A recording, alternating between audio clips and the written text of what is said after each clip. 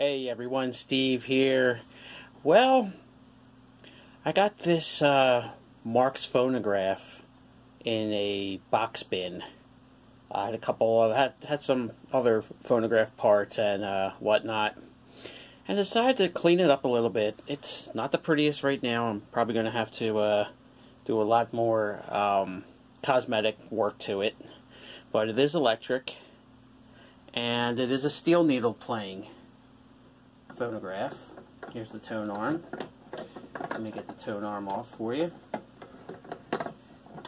Kind of gets tricky to take this off. There we go. So take the tone arm off. So what I had to do was, you can see the reproducer at the end of this tone arm. This twists off. Got to twist it to the left, and then it pops right off.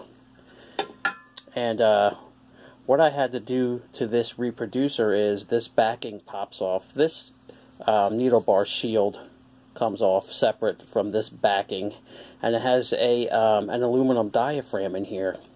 Well, somebody had the aluminum diaphragm put in, but then had a bunch of tin foil pushing the needle bar against it.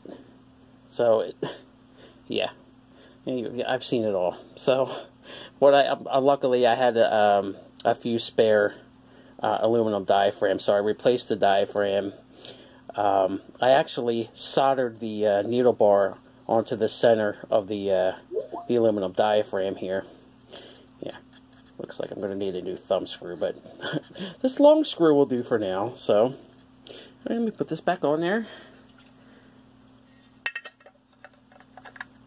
and it just goes right back on the way it came off. Twist, just a twist. There you go. Okay, so how this phonograph works is basically, here's the on switch. This turns, moves over to the left and clicks. Automatically runs at 78 speed. On the bottom, see if I can get this. So get around here. On the bottom here, see that little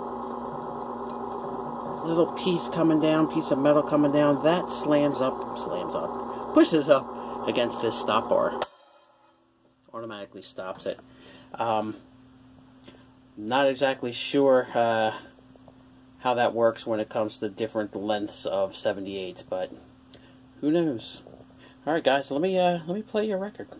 Since this is a children's toy, it's supposed to be a children's toy from late 1930s, by the way.